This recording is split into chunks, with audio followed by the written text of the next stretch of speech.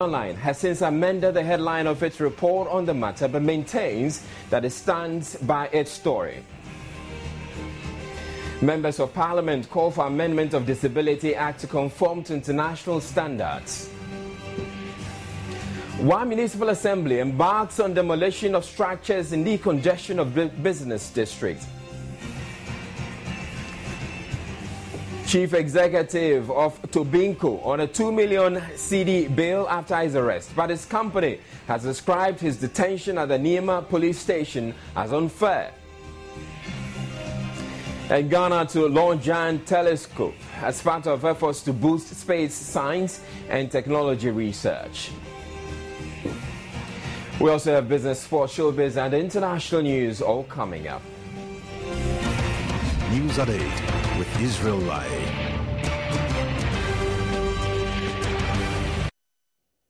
Now, in our very first story, government has described as inaccurate reports that President John Mahama intervened to stop payments of debt owed Merchant Bank by Engineers and Planners, a company owned by his brother. Describing the report as inaccurate and erroneous, Deputy Information and Media Relations Minister Felix Kwakye Ofosu accused Joy FM of shifting from the earlier reports to cite conflict of interest. According to the Deputy Minister, there is no case of conflict of interest since the late President Mills was the one petitioned and not President John Mahama. He said it is important that the media house clarifies the issues and apologize. From the Flagstaff House, here is Gifty Andor Pierce reports. Briefing from here at the Flagstaff House today is basically about expansion works that's about to begin at the Takoradi Port tomorrow. It is a €197 million project, which is aimed at ensuring that the port is expanded and equipped to safely take in modern, bigger and deep drafted vessels. It's also aimed at ensuring a quick turnaround time for ships in order to cut down on the amount of time that is spent working on one ship. Parliament approved of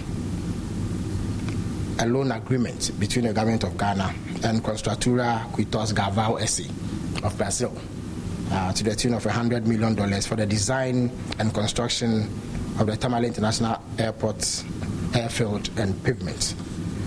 Currently, there is ongoing at the Kotoka International Airport a major rehabilitation project termed the Kotoka International Airport Phase 3 Rehabilitation Project. But the dicey issue of reports that the president may have been involved in a transaction between Merchant Bank and E&P, a company belonging to his brother, was not left out of the discussion. There was absolutely no point where there was any intervention from the presidency to stop Merchant Bank or any other organization for that matter from carrying out its mandates of pursuing any entities that owed it. The headline sought to create a different impression from what actually existed. I don't believe that we need to shift onto tangential matters as a way of covering up for what is clearly an erroneous report. Again, I don't see what conflict of interest situation arises. If an entity feels aggrieved and petitions the president at the time, Professor John Evans Atamils, where does a conflict of interest situation arise? So you cannot discriminate on the basis of familiar relationships. The news organizations that put that out owe it to themselves. The ethics of their profession requires that they do the right thing, render the necessary apologies. In the opinion of the Deputy Information and Media Relations Minister, journalistic ethics were flouted in the report, citing misleading headlines, which he says should be apologized for. For him, the issue is more about journalistic professionalism rather than conflict of interest at the presidency. Gifty Andopia, Joy News, Flagstaff House. Well, my Joy Online has since amended the headline in the report that the presidency complained about and put out the following statement. It has come to our notice that the headline on our story of December 2, 2013, presidency stopped Merchant Bank from recovering debts from company owned by president's brother, was not exactly accurate. To the extent that the headline did not reflect the content and import of our story, we deeply regret any inconvenience the headline might have caused the president and false imputations it may have conveyed. We have taken steps to amend the headline to align perfectly with the body of the story.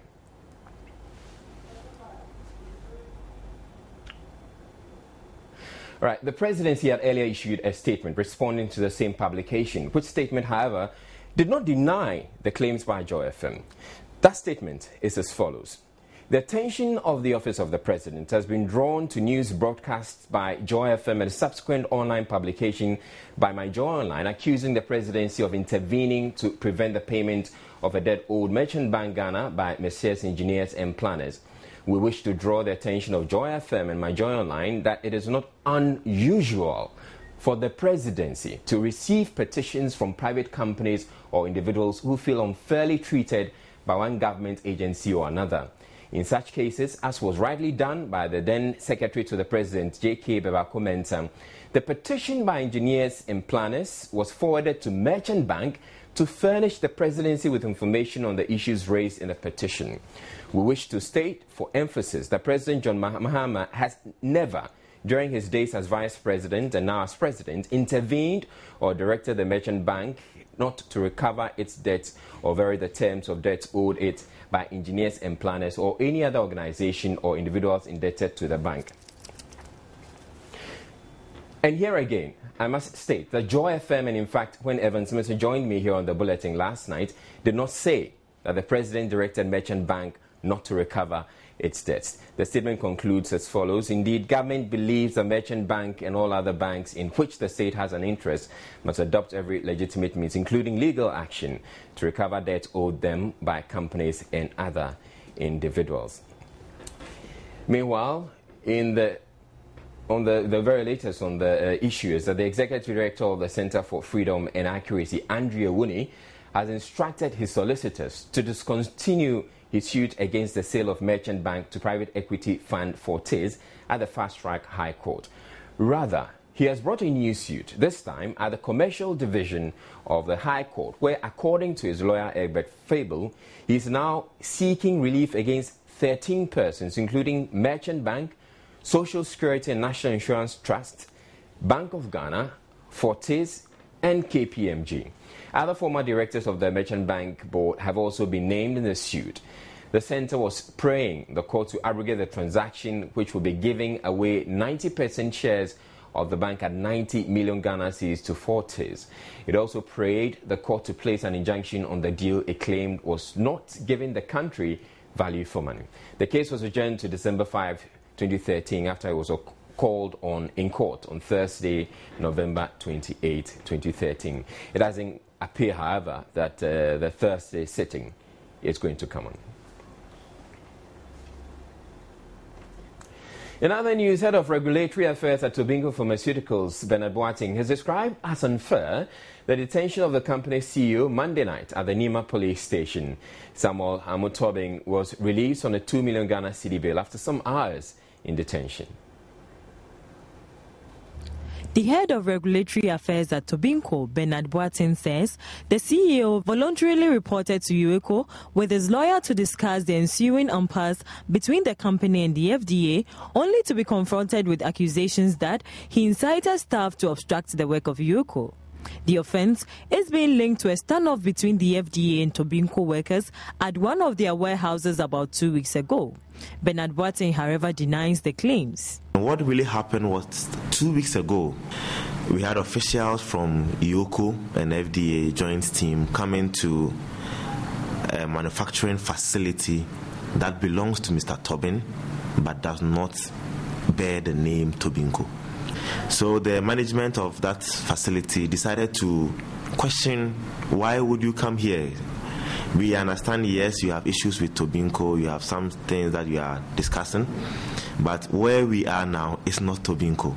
And so you will do us good if you at least give us a search warrant or a court order that instructs you to come to this premises, which we thought was fair. And all that while, Mr. Tobin was not in the facility.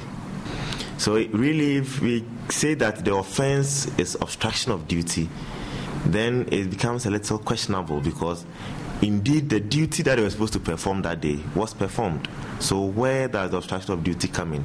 According to him, the action by UECO was simply witch hunting. We have made it clear in our press conference that if some individuals have openly told the Tobin that I will finish you, I will bring you down like I did to Sementia and all that, then what is happening is like a fulfillment of that promise or that threat. And so you will see that indeed what is happening is just clear acts of harassment and victimization, for which we see that it is not necessary at all. Because if the issue happened 2 weeks ago, the question that will be on everybody's mind is, why do you want to arrest the person only yesterday for that offense only? The Parliamentary Select Committee on Health, who have already waded in the controversy, have asked the company not to engage the FDA and UECO in any media war while they resolve the matter. Government is set to launch a 32-meter telescope soon as part of efforts to build the country's space science and technology industry. Minister for Environment, Science, Technology and Innovation, Joe Otingeje, who made this known at the 5th African Leadership Conference in Accra, emphasized that the project will positively impact the country's agricultural, telecommunication and mining sectors, amongst others. The conference brought together scientists, research professionals and political leaders across Africa to deliberate on the state of space science and technology in Africa and how to move it forward. The continent, as part of efforts to improve its capabilities in space science and technology, have committed to the multi-billion-dollar Square Array Radio Telescope project under the leadership of South Africa. The SKA project will improve African capability in space science, technology and innovation. The enormous benefits infrastructure will contribute immensely to economic growth of Africa. It will create jobs for thousands of African youth. It will also make it possible for African scientists with their counterparts elsewhere to answer some of the basic questions in astrophysics.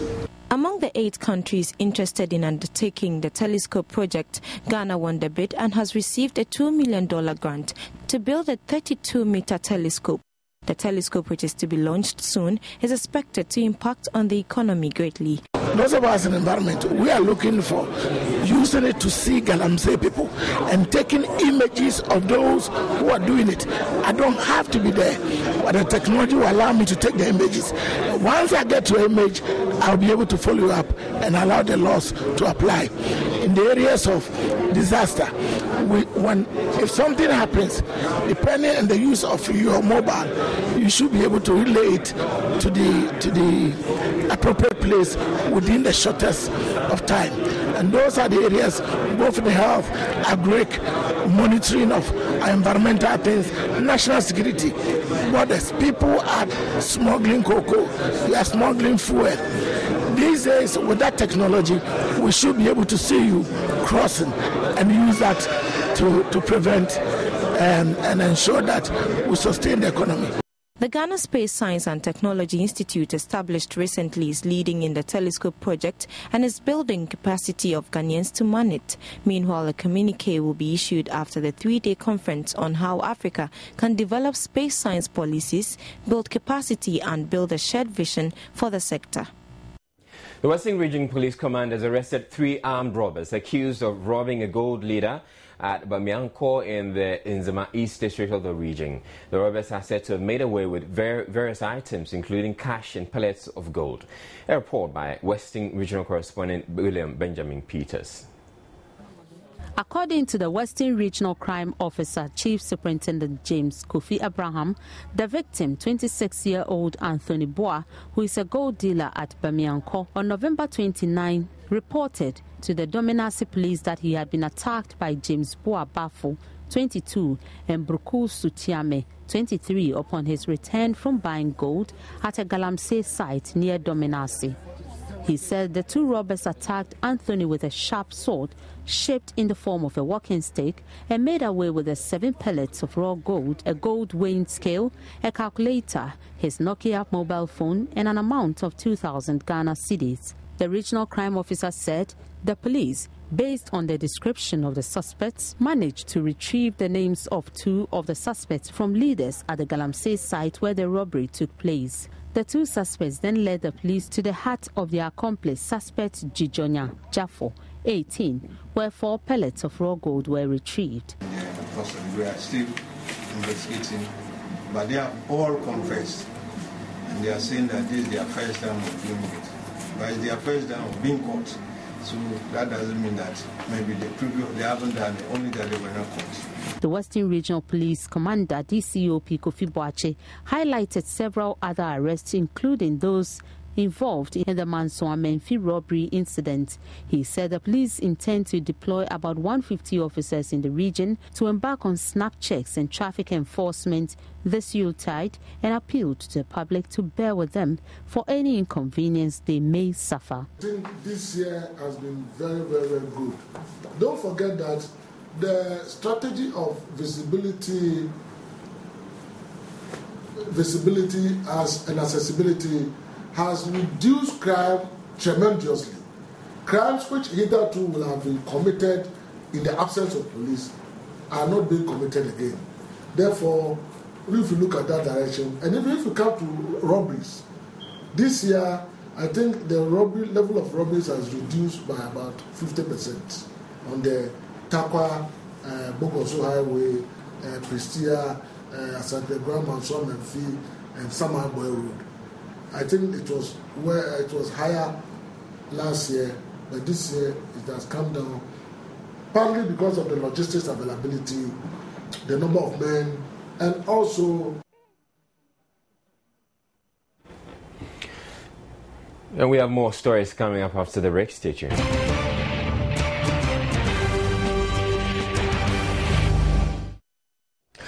Now, disability has remained largely invisible in the mainstream development agenda of various governments. Though there have been efforts to promote the rights of persons with disabilities, many still face neglect and do not have equal opportunities like their abled counterparts. As the world marks the International Day for Persons with Disability today, Osei Jemfi asked what efforts are being put in place to implement the Disability Act. December 3 is celebrated every year as the International Day for Persons with Disability. The commemoration of this year's Disability Day provides an opportunity to further raise awareness about the challenge of disability and to help promote the removal of all forms of barriers against disabled persons. The day is also to assist disabled persons realize their full potential and contribute their quota to national development. Over 1 billion people, approximately 15% of the world's population, live with some form of disability or the other. Around the world, persons with disabilities face physical, social, economic and attitudinal barriers that exclude them from participating fully and effectively as equal members of society. Disabled persons are marginalized in one way or the other in accessing education.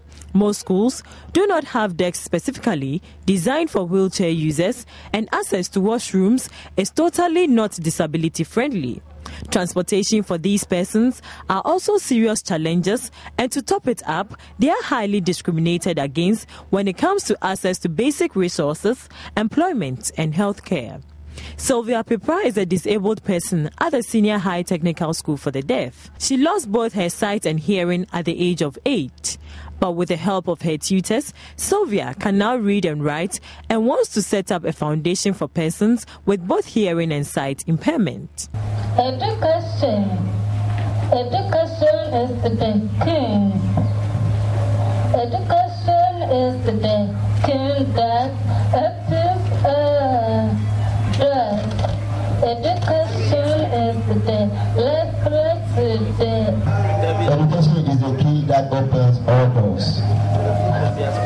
Education is the lifeline to the development of our nation. Education changes lives. I am deafblind, but I can read, I can write, and I communicate with people. Thanks to this key, I am somebody. Persons living with disability can have equal access to life only if the Disability Act passed in 2007 will be implemented. At the moment, it is largely ignored, with almost 90% of public institutions and buildings without disability-friendly passageways. The 2010 census in Ghana estimates that as much as 20% of Ghanaians are disabled. Such a huge number can definitely not be ignored, as their contribution could significantly impact the country's development.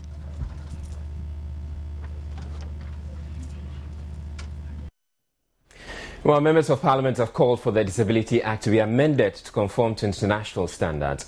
The members also called for attitudinal change to offer opportunities for persons with disabilities so they can also contribute to development in the quest to making disability visible in the development process. The Disability Act, passed by Parliament in 2006, Act 715, deals with the rights of persons with disability in all aspects of life. After the passage, provisions were made with respect to public buildings to make it disability friendly. The MP for Subin, Isaac Osei, however, called on the House to help strengthen the Disability Act, which he says is currently inconsistent with the UN Convention. Time, Mr. Speaker, as we celebrate the 21st anniversary of the observance of the International Day of Persons with Disabilities, to work together as a nation to break the economic, socio-cultural, attitudinal and physical barriers in our homes and families, in classrooms, in workplaces, and on the streets of our towns and cities, and assist in making disability visible. MP for Krachi in Chumuru, John Majisi, suggested public office holders be given orientation and training to draft more persons with disability into public service. The member for Tano North, Frida Prempe, was concerned Parliament as an institution has failed to promote disability-friendly structures, even though the Speaker disagreed. It's not no fault of theirs that they found themselves in that situation. But, Mr. Speaker, what do we see? Our own institutions, who is supposed to implement and enforce the law, the media are doing their best, but I think they still have a lot of room to improve on what they are doing for our sisters with disability. I've just been informed. If they get here, how do they get inside here, Mr. Speaker? I've just been informed, please. Mr. Speaker, the Federation is only waiting for the 10 years to elapse, and they will take some institutions on. I believe they are waiting for... I member conclude. Mr. Speaker, thank you. A member of the disability group who was a playmate of Michael Essien and now the captain of the national amputee team was hopeful members will now champion their cause. I was feeling so great. I'm so much grateful. First time me appear before them. Even my statement, my small story of mine and my name appear in present them. I'm so much grateful. And now that they have started championing our cause, we believe that 2-3 years to come, disability issue will be well as well. Earlier in the day, the Palestinian ambassador to Ghana paid a courtesy call on the Speaker in a bid to strengthen the relationship between the two countries. The Speaker, in response, assured the ambassador of Ghana's continued support.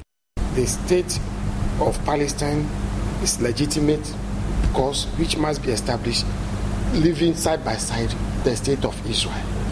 And it's a very simple, straight position that Ghana has consistently taken from independence up to today. Sitting resumes tomorrow. Technological abuse has been identified as an emerging form of violence against women and children in the country. The increasing rate of sexual and gender-based violence against women, particularly in social media circles, according to stakeholders, has created a situation where many young women who otherwise could have risen to their full potential become ostracized by society. Are said to have been subjected to physical, emotional and verbal abuse in their lifetime.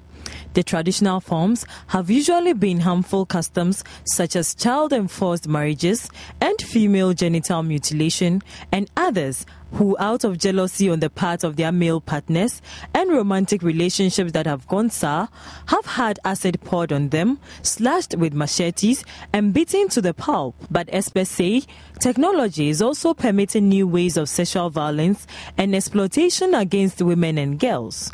According to these experts, women are usually out of love, persuaded by their partners to pose nude for photographs, only to find such photographs on the internet. On the occasion of the International Day for the Elimination of Violence Against Women, women are therefore cautioned to be wary of partners who exhibit abusive tendencies.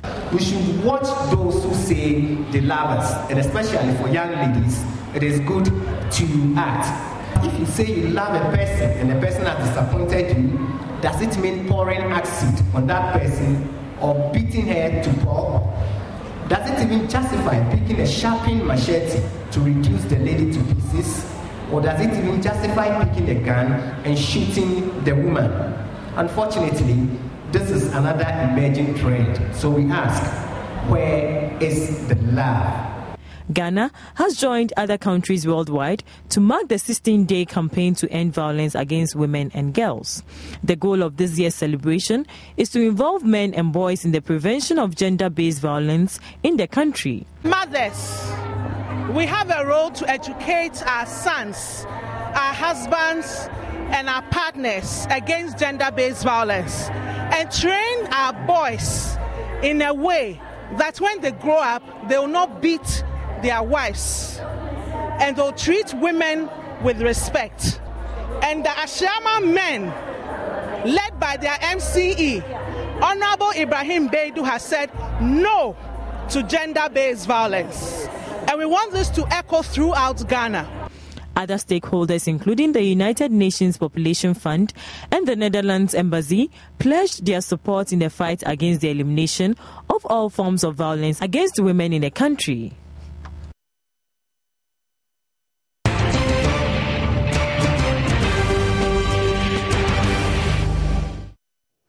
Time now for some business reports with me, Abigail Adumakuenchi. Now, the Volta River Authority has put on hold plans to issue a $500 million bond in January next year. The state power generator in September secured approval from its board to go to the international market and raise the funds for its power generation project and would have become the first utility provider in the country to go this way.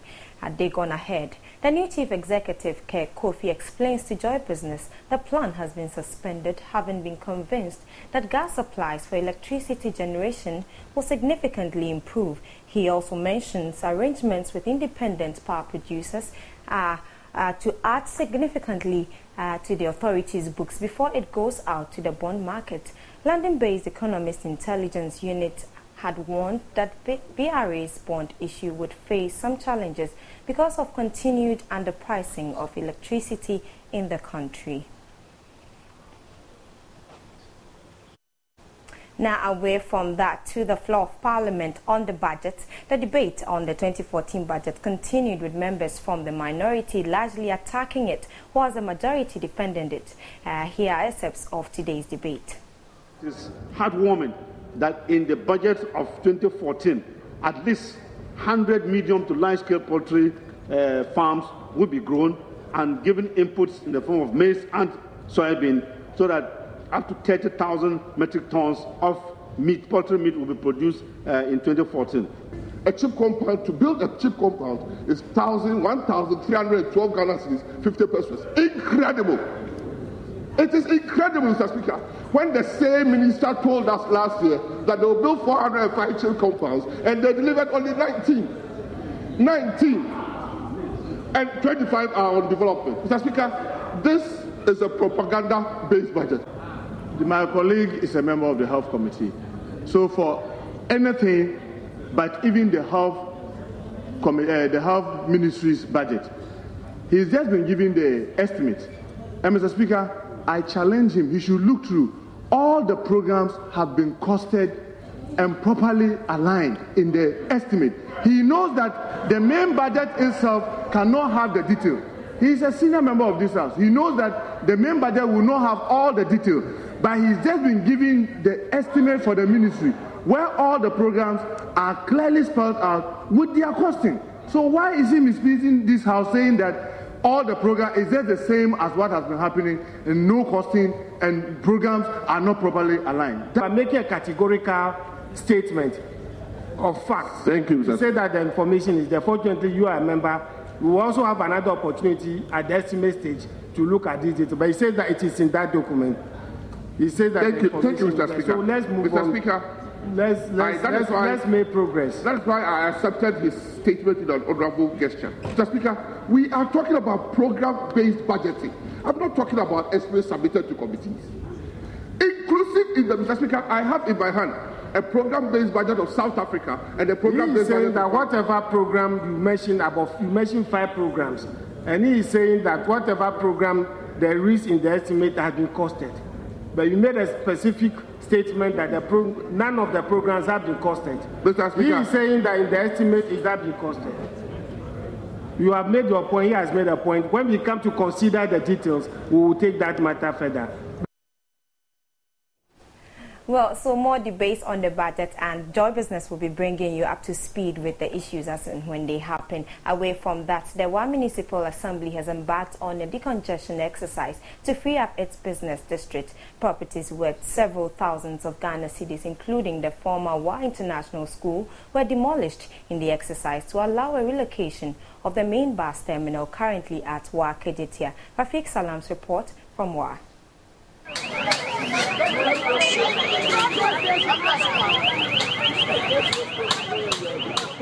The Wa Kejetia bus terminal is packed with human beings and container shops, which are competing for space with the vehicles.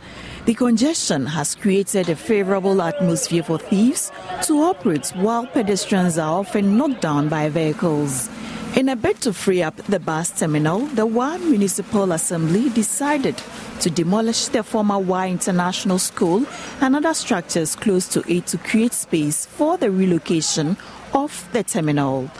Armed with a rented bulldozer, the Assembly's task force reduced the school and other shops to rubble as the helpless owners looked on.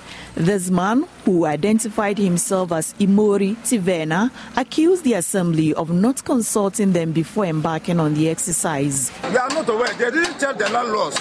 And the place is not for government land. Yes, we are not aware. Nobody is aware of it. Those who put their containers they are not aware. We will agree. Although that the containers that is along with the road, they have to remove all. If not, we will agree. We have to take it. We won't leave it here. We will leave the matter here. We are going to send it beyond all our control. So we will leave it here. Although he says he supports the Assembly's decision to decongest the area, the affected persons may resort to legal action since the Assembly has been partial in its approach. Meanwhile, the Municipal Chief Executive for Wa, Isaaku Nuhu Putiaha, has defended the Assembly's action, arguing they have done no wrong. In fact, that particular structure that we are pulling down is so dilapidated, it hasn't been in use. What we have to say is that some people were illegally using it as a school. It was also a hub for criminals to do their nefarious activities, especially in the night. And it has not been used. Though an assembled property, it was idling for a very long time. So that structure, in actual fact, was not used legally by any other person. He appealed to residents to support the Assembly achieve its mandate of bettering the lives of the people. Rafiq Salam's report from Wa.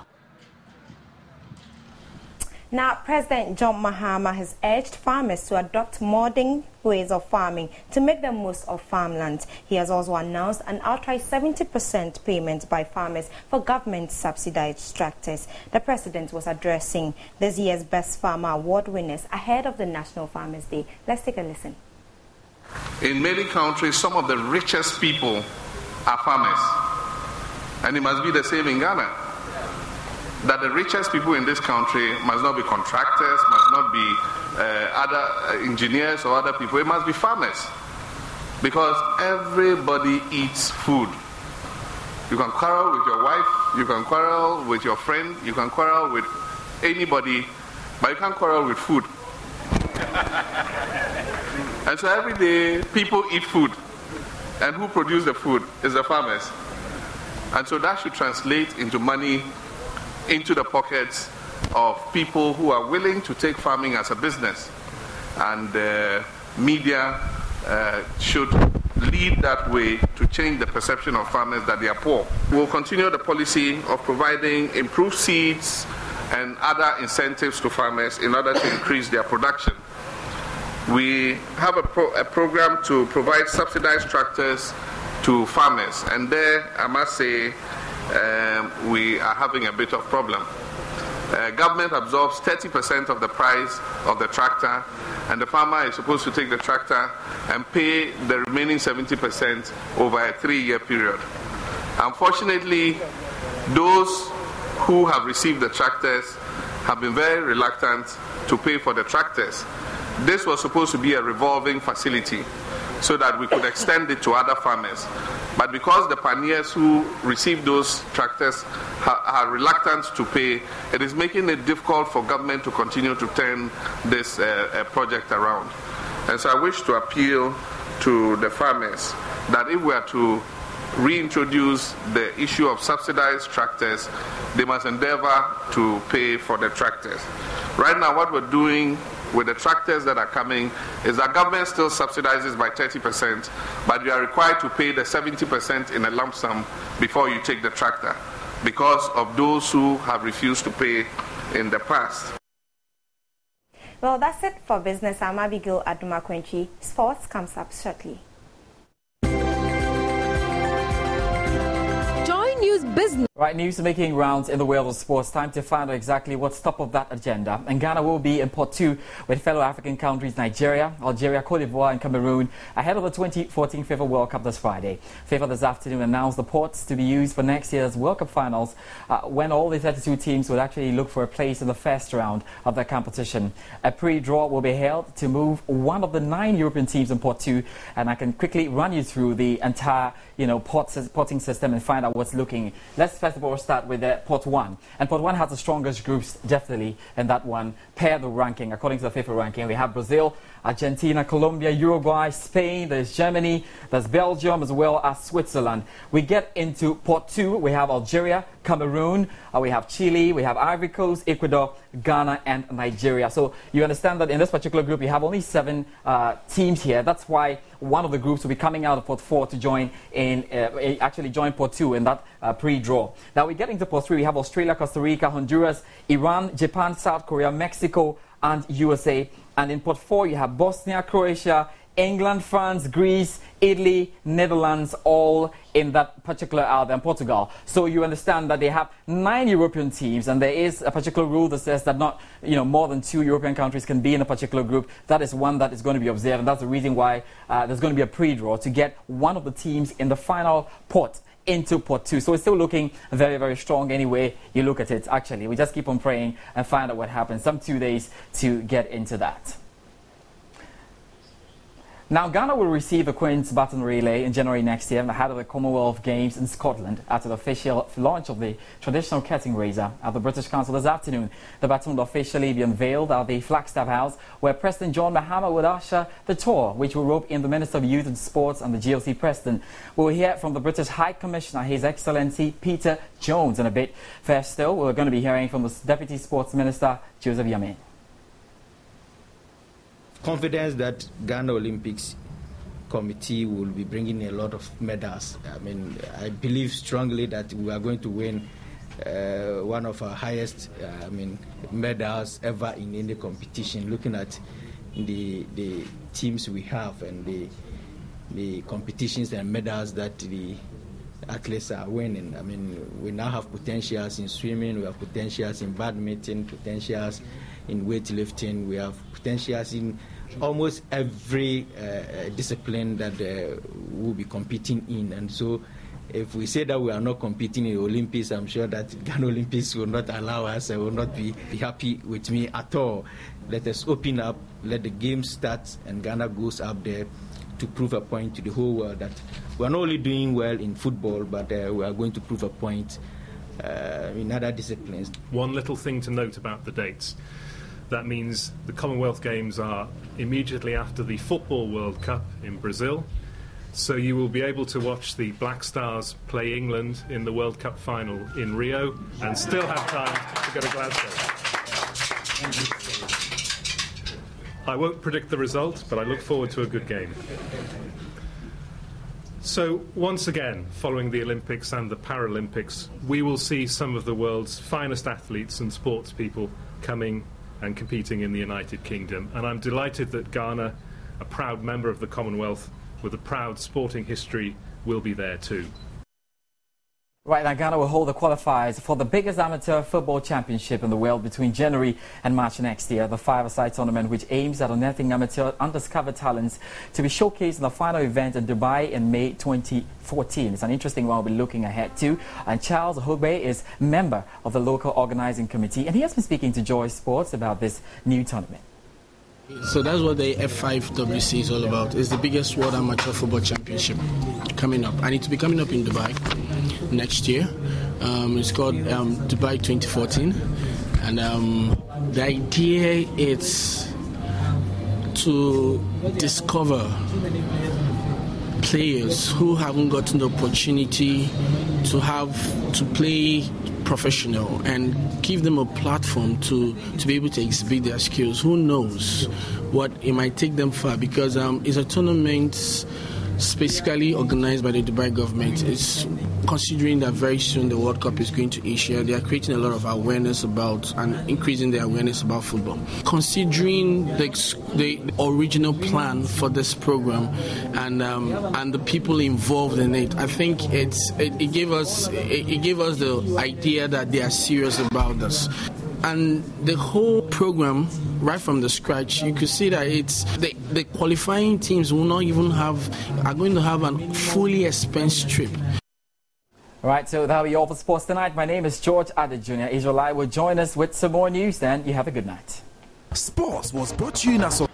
Veteran High Life musician Alfred Benjamin Krenzel, A.B. Krenzel, who was recently honored at the 2013 Legends Legacy Bowl, has been sharing the secret to his long-staying music with showbiz. In an interview after a tribute concert held in his honor, the 69-year-old says focus and hard work have been his cardinal point throughout his career.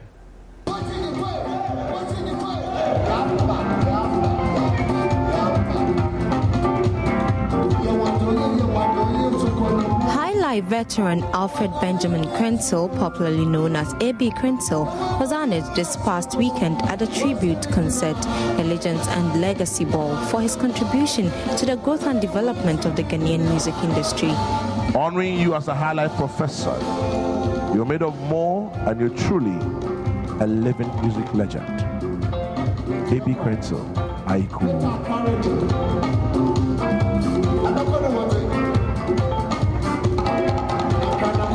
Later, in an interview with Showbiz, A.B. Krenzel urged budding musicians to take their craft seriously if they are to succeed in the music industry. You don't have to fool around with whatever is your aim. You see, whatever you're doing. Everybody must try his best to do what he's supposed to do, like music. Okay, music, they can take up music, but they have to do it well. To attract the people.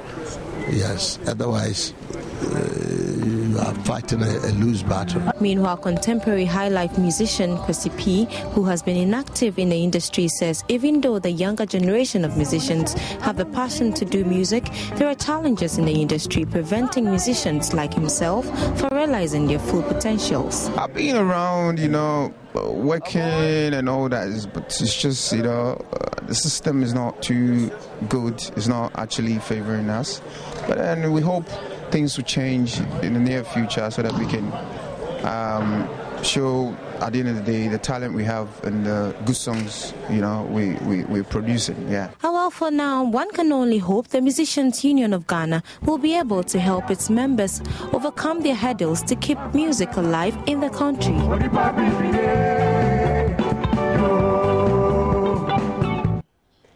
And that's all for Showbiz.